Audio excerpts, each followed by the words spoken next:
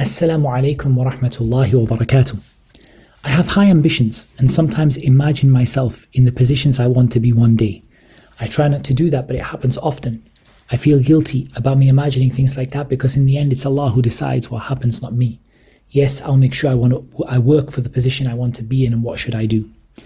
Alhamdulillahi Rabbil Alameen wa salatu wassalam ala abdillahi wa rasulih nabiyyina Muhammad wa ala alihi wa sahbihi ajma'in. What's really important is that our ambitions and our goals should be ambitions that bring us nearer to Allah and bring us a higher position in the hereafter. As for ambitions that relate to the dunya, then these are natural to a certain extent, but they can come with their own dangers and they can come with their own problems.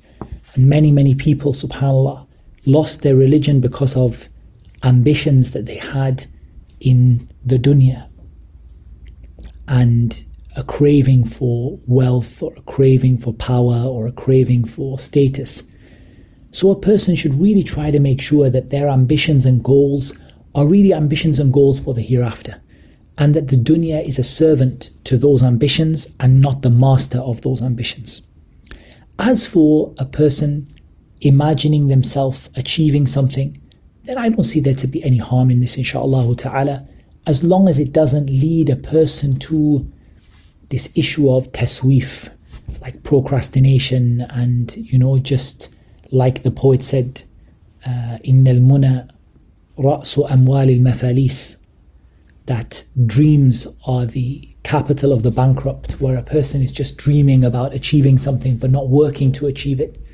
But if a person is working to achieve something, and if they haven't made the dunya their master but they've made it their servant, and if their goals are directed towards the hereafter and they are permissible goals, and if a person visualizes themselves or imagines themselves reaching those goals, and that doesn't lead to procrastination and it doesn't lead to dreaming and laziness, then inshaAllah ta'ala I don't think this is something that you should beat yourself up over, and Allah Azza wa Jalla knows best.